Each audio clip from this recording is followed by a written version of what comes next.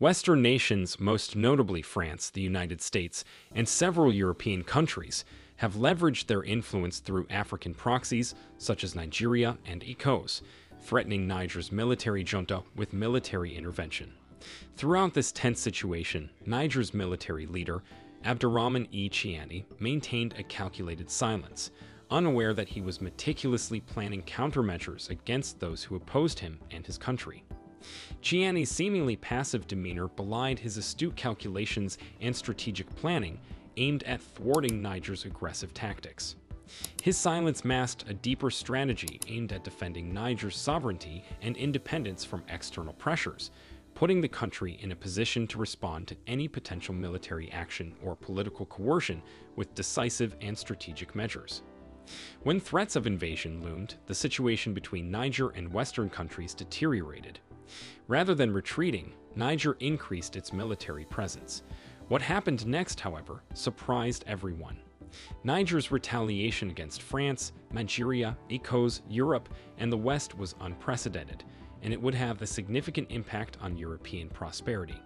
This unprecedented move involved the suspension of liquefied petroleum gas, LPG exports, also known as cooking gas, a vital commodity primarily exported to neighboring Nigeria. The abrupt halt in exports had a significant impact on Nigeria's access to LPG, causing a sharp rise in domestic prices. Niger made this strategic decision in response to Nigerian President Bola Ahmed Tinubu's call for military intervention in Niger following the coup. The suspension of LPG exports by Niger marked the start of a calculated response aimed at leveraging domestic resources to meet the country's needs. The move not only hampered Nigeria's access to critical cooking gas, but it also accelerated internal infrastructure development within Niger, including investments in compressed natural gas-powered buses, agricultural agreements, and road network construction. This audacious move was intended to defy external pressure and demonstrate Niger's determination to defend its sovereignty against Western intervention. In response to the recent coup in Niger, West African military leaders convened in Abuja, while an ECOWAS delegation arrived in Niger for talks, ratcheting up diplomatic efforts a week after the destabilizing event. TR Media investigates new frontiers and transformative initiatives. Whether you're a first-time viewer or looking for new perspectives on the ever-changing landscape of innovation and global impact, our content delves into the most recent breakthroughs and the global transformative effects they have. ECOWAS, the West African Economic Community, imposed trade and financial sanctions on Niger's coup leaders, giving them a one-week deadline to restore the democratically elected president or face military intervention. ECOWAS stressed that military action would be a last resort, but emphasized the importance of being prepared for such a scenario. Nigeria, as the region's powerhouse, has strongly opposed the trend of coups in the region since 2020, cutting off electricity supply to Niger, a significant step given Niger's reliance on Nigeria for 70% of its power. Meanwhile, amid tensions, warnings, and calls for dialogue from a variety of sources, including Moscow, Mali, and Burkina Faso, warned against military intervention, citing the risk of regional conflict if such actions were taken. Russia and the United States held opposing views on the situation, with Russia warning against intervention's destabilizing potential and the U.S. supporting efforts to reinstate the deposed leader while alleging mercenary involvement. In this context, Nigeria's threat to halt the Trans-Sahara gas pipeline if Europe intervened in Niger's internal affairs sent shockwaves throughout Europe. This pipeline, which was conceived in the 1970s to diversify the European Union's energy sources and reduce reliance on Russian gas, is strategic in that it involves agreements between Nigeria, Niger, and Algeria for its development, emphasizing Niger's strategic importance in the project. The Trans-Saharan Gas Pipeline project, which was originally planned to run from Nigeria to Algeria via Niger, is in jeopardy if Niger withdraws its participation, owing to the pipeline's need for passage through the country.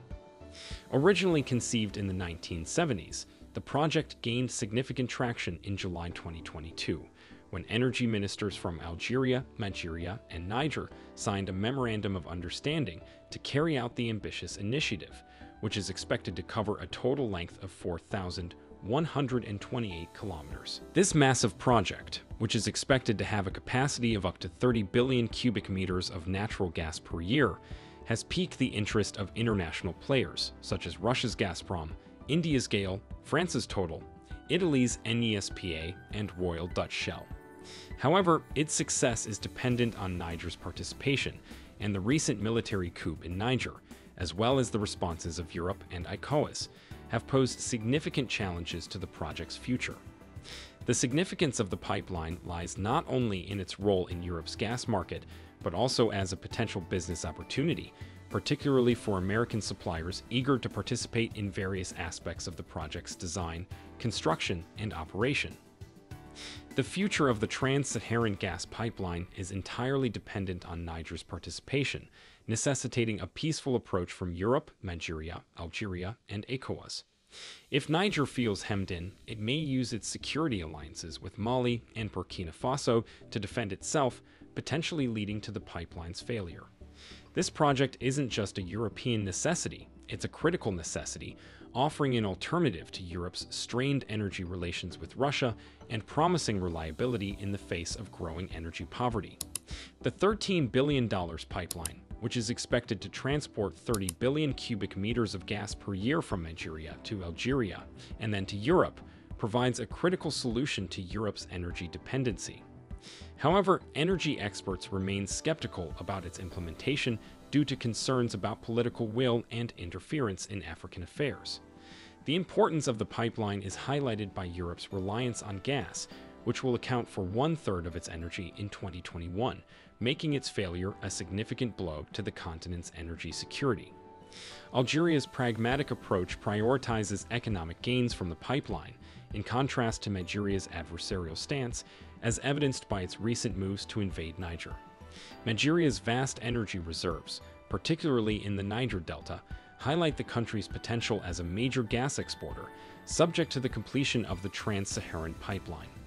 If this project fails, Europe will face severe consequences in terms of energy supply, given its heavy reliance on gas for power generation, transportation, and heating, which will account for a significant portion of its energy mix in 2021.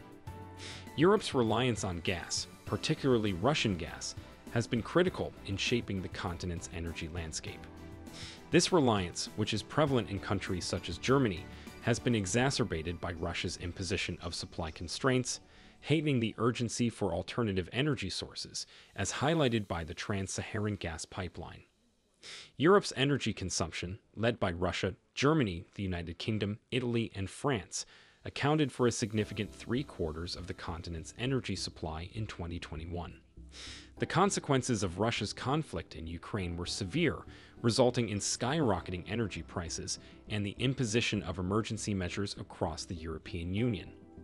Countries such as Germany and Italy pledged significant financial assistance to alleviate rising energy costs, while French President Emmanuel Macron emphasized the importance of shifting to renewable energy resources. Against this backdrop of urgency, the Trans-Saharan gas pipeline emerges as a promising solution to Europe's energy needs. However, France's involvement in external affairs, particularly the Niger coup, complicates the situation, prompting Niger to issue warnings about the termination of gas pipelines. Niger's actions, such as halting LPG exports, demonstrate its seriousness about following through on its warnings, affecting its revenues significantly. In Europe's desperate need for energy, the Trans-Saharan gas pipeline is its only lifeline. Niger, on the other hand, has become a focal point for European countries, particularly France, due to its pivotal role and control over this pipeline. Because of the pipeline's importance to Europe's energy needs, Italy has criticized France's colonial tactics in Africa, indicating a schism within European states. Niger's warning about suspending gas pipelines set off a chain reaction in Europe, highlighting the continent's reliance on this source. The decision by Niger to halt oil and gas supplies to Europe has altered the power dynamics, giving Niger unprecedented control over Europe's energy supply. This move could result in significant losses for Nigeria and have a significant impact on Europe's gas access. The consequences of this action are still unknown, leading to speculation about the future implications for Europe's energy security. The fate of the Trans-Saharan gas pipeline is in doubt, highlighting the complicated interplay between Africa's control over energy resources and Europe's reliance on these vital supplies. Is Niger correct in canceling and terminating all plans for oil and gas supply to Europe? Isn't it true that Niger, as an important member of the oil pipeline that will connect to Europe, has the potential to choke off the entire continent and cause significant losses for Nigeria? Let us know what you think will happen now in the comments section below. Would you like to see more videos like this one? If you answered yes, please subscribe to our channel and click the bell icon next to it. We have decided to bring videos on a topic that is rarely discussed: Black culture, civilization, history, and evidence, demonstrating how glorious Blacks have been. Thank you for watching, and stay tuned for the next video.